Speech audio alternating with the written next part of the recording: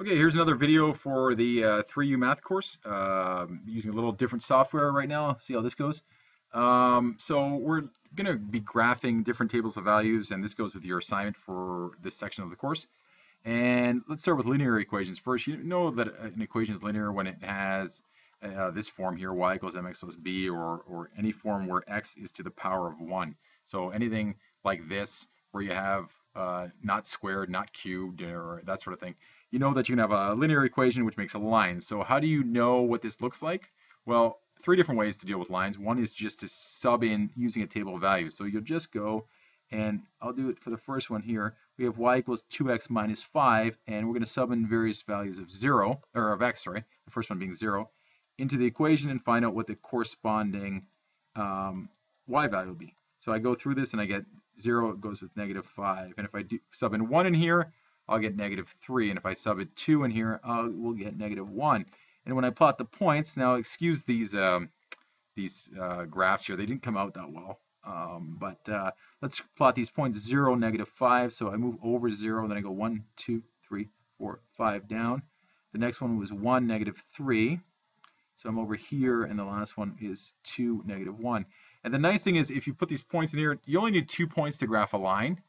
But if you have 3 points, what you can do is make sure that you connect the first 2 points with your line, and then hopefully it goes through your third point. And if you do that, then you haven't made a mistake. Okay, so that's using a table of values.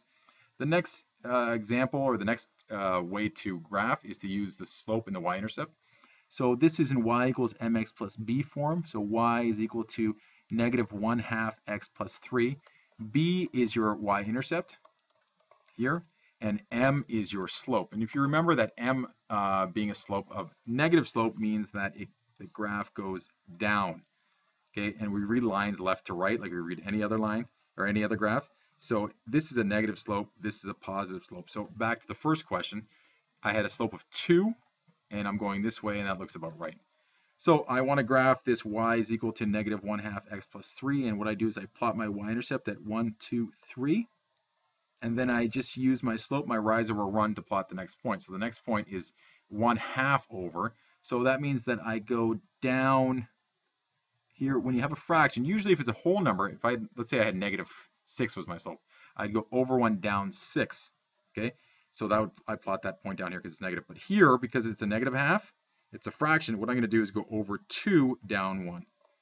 The half, you should know that a half is going to be fairly flat, and it's going to be less steep than something that has a slope of 1. So this is negative half, so it goes down and it goes like this. So I go over 2 down 1. And if I had negative 6, I'd go over 1, because negative 6 is the same as negative 6 over 1. Over 1 down 6. Okay, that'd be a steeper negative slope. So that's that way. The third way is to find the intercepts, the x and y intercepts. And usually we do this when we don't have y equals mx plus b form. So you have ax plus by is equal to c form, something like this, where you have 2x minus 3y is equal to 6. What you do is you sub in x, 0 for x to find out the y-intercept, and you sub in 0 for y to find the x-intercept. So you write it like this: 2 times 0 minus 3y is equal to 6, and you solve for y, so you get minus 3y is 6, and here y is equal to negative 2. So you divide by both sides by negative 3. So I have 0, negative 2, that's my 1 point, so I go 0, negative 2. That's my y-intercept. My other point, I'll just use my eraser here because I kind of ran out of room. Clean this guy up. And let's go back here. And now I'm going to sub in x. I'm going to leave x as is, and I'm going to sub in 0 for y. So this goes like this, and I'm going to solve for x, and that's 0. So 2x is equal to 6, and x is in fact 3. So I put 3 in there, and I plot the point 3. 1, 2, 3, 0. 2 points, connect the dots. And I'm laughing. Well, just make bigger dots, and I don't know. Okay, so that's linear, and that's old stuff. And now we're going to go on to quadratics, and this is old also. Some of it is, at least. So we're going to move on to quadratics real quick.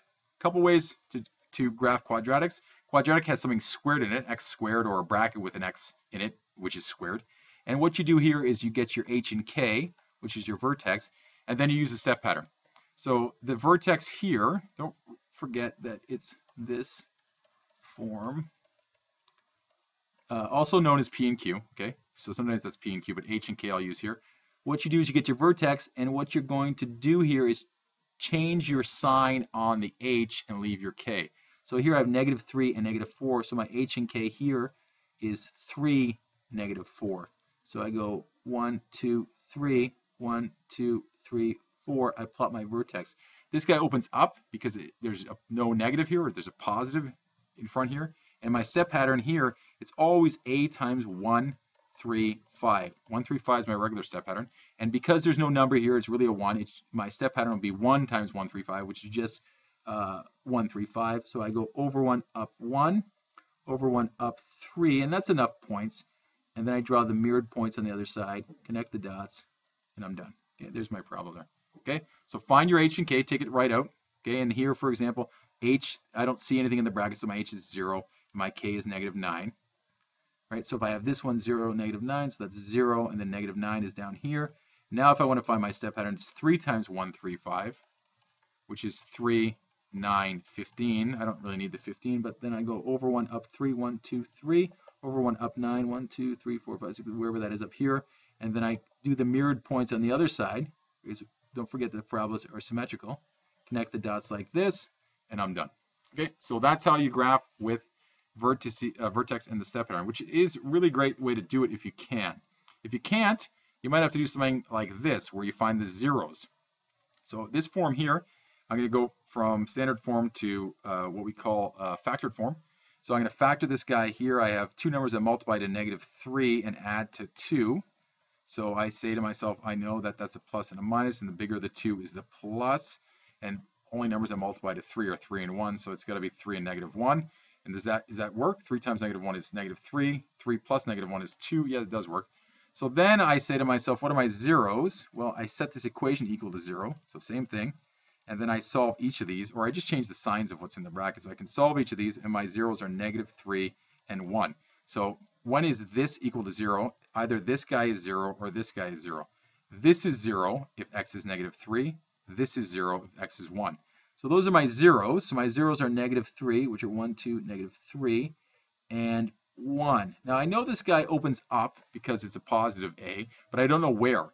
But I do use the symmetry here to find out that my vertex is somewhere down here. It's got to be between these 2 points. I don't know where between the 2 points. Well, it's in the middle of these 2 points, sorry. I don't know where up and down, but I do know that it's in between. So what I do is I take my zeros, I add them together, and I divide by 2 to find the average of the 2 0 points. And in this case, that's -3 plus 1, which is -2 divided by 1 is -1. So I know that my H value is -1. Okay, I know it's here. But what's my K value? What's my horizontal, vertical part of the vertex? I need to sub H back in here. So I can either sub it into the factored form, or I can sub it into the original form. It's easier in the factored form, but I'll do it here. That's -1 squared plus 2 times -1 minus 3. So that's 1 minus 2 minus 3, which is what? -5 minus 4. Is that right? So -4. So I go 1, 2, 3, 4. And then I ask myself, does this make sense with the step pattern? Well, I can run through the step pattern. My step pattern is 1, 3, 5, over 1, up 1, over 1, up 3. Yeah, it does. So then I go like this, and I'm done. Okay? Find your zeros. Find the middle. That's where the vertex is on the on the x coordinates, or my H value. Sub it in to find out what K is, plot your points, and then check with the step pattern. Does it make sense? Finally, a lot of work here, guys. So don't worry if I'm whipping through it. Just rewind it, and it also works to put people to sleep. These great videos. So y is equal to this, and what I'm going to do here is something called partial factoring. So I'm not going to find the zeros. I'm going to know something about this. Okay, this is y is equal to ax squared plus bx plus c. And if you remember, c is your y-intercept. So every parabola is going to have a y-intercept. There's no way around that. So I'm just going to draw a parabola. Here's my y-intercept. But the nice thing about the mirrored part of the parabola is that I know that this value is something, and I know it's a y-intercept, but there's also a point right across that is equally as high as this point. And if I can find this point and this point, then I can go back and find the vertex in the middle of the two. And that's what I'm going to end up doing here. So what I'm going to do is something called partial factoring, and I'm going to common factor the first two terms here. So what I have here is I'm going to factor 3x squared minus 6x, which is 3x. I can take 3x out. I'm left with x minus 2. And then I still have the plus 3. So then I want to figure out, when is y equal to 3? Well, I know that it's equal to 3 when x is equal to 0. So if I set this equal to 0, then I have 0 times something plus 3, which is 0 plus 3. And that gets me my 1 point. So I know my 1 point is when x is equal to 0. But I also know that my other point is when this is equal to 0, this x minus 2 factor. So what I do is I set that equal to 0, so x minus 2 is equal to 0, or x is equal to 2. So I know that my y value is 3 at x equal to 0, so 1, 2, 3. And I also know that it's 3 when x is equal to 2. So that's over to 1, 2. And in this case, it's not going to take much imagination to figure out where the vertex is. Well, the vertex has to be at 1. But let me just go through the process anyway. You take your 2 points, divide by 2. So there's the whole format. And I get 1. And that's my h. And then I sub to find k. So sub to find k. And I can go to any version of the equation. I'll go to the original. So I go 3 times 1 all squared minus 6 times 1. Not all squared. Squared plus 3. I'm running out of room here. That's 3 minus 6. 3 minus 6 plus 3, which is what? 0. So then my vertex should be right here. Okay, my vertex, then my k value is 0.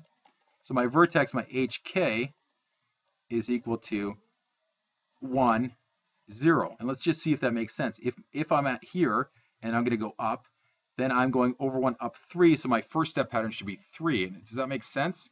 Well, my step pattern is determined by a times 1, 3, 5. So my first step is going to be 3 times 1, 3, 5. So my first step is 3 times 1, which is 3. So yeah, that does make sense. I'm going over 1 up 3. Okay. Hopefully your graphs are a little nicer than mine. So hopefully that made sense. A little confusing, maybe. A lot of work there. Any questions, come and talk to me. Take care.